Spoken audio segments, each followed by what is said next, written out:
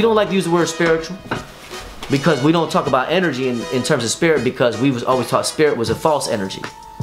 You know, they use spirit to motherfucking oppress us, so we had to de-religify the people. We had to take the mystery away from them, right? A spirit just means breath. Well, now we bringing it back, but we got to give them back the right reference points, because we got to tell them the spirit is really energy. So the energy can be in your breath, but it could also be in a liquor. That's why you can drink a spirit.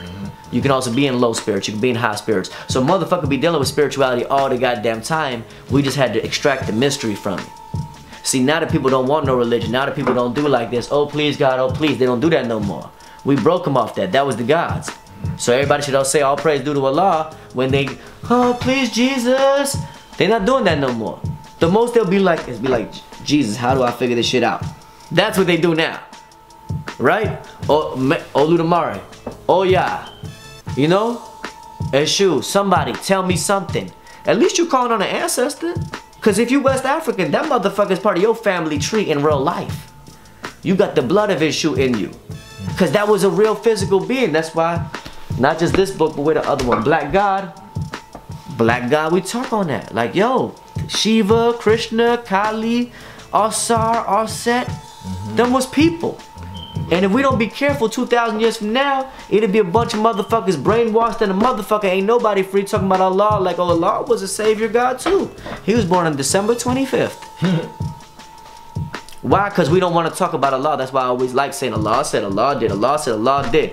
And because being a historian, I want a motherfucker to be in the comments be like, correction, Allah did that in 1963, not 64. Good. This is what we do. This is an academic community. This is an intelligent community.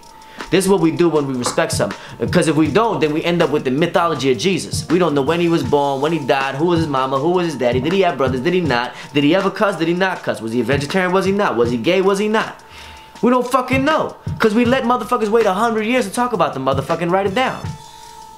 Nah, we ain't about to do a whole bunch of hearsay. We got tapes of Allah speaking. We got records of what he did. And we still have living people that was there with him. We can get every one of their perspectives and have some kind of sensible idea, not only who he was, but then we need to know who they was. Who was the ones that did in the next generation, and the next generation. Then you get to find out about me. I'm what, 4th, 5th generation? It took 5 motherfuckers between Allah and me.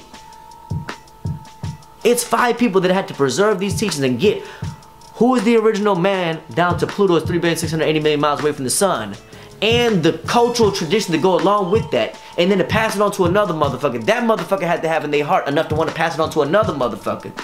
So then I could finally get it. And that's the beauty of what we do when we really preserve a culture. So to answer that question, how do we preserve the culture? What's our quote? Keep it simple and teach it real. That's how. Keep it simple and teach it real. If Mecca did this.